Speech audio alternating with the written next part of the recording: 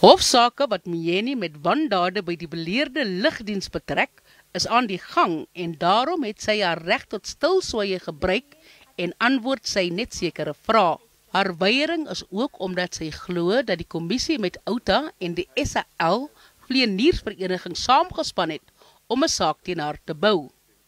Myeni sê die organisasie het dokumente van die kommissie gebruik in die Hooggeregshofsaak wat haar tot 'n lewenslange misdadige direkteur verklaar het.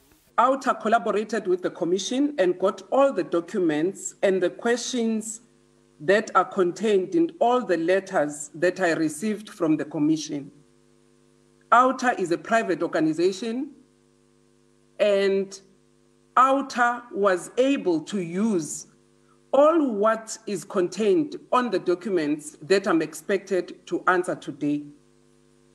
And they relied on the information that they got with the watermark of the Commission, all their documents. It was not a hidden thing. Adjunk hoofregter Raymond Zondo het verduidelik dat alle dokumente beskikbaar is sodra die getuienis klaar voor die kommissie getuig het. Final submission, if I may.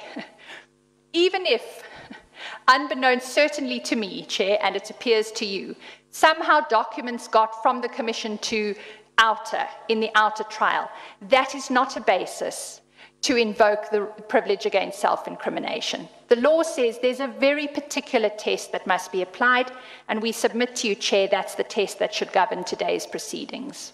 Die vroeë verrigtinge van die kommissie is weens tegniese probleme vertraag. Dudu Myeni getuig môre voort.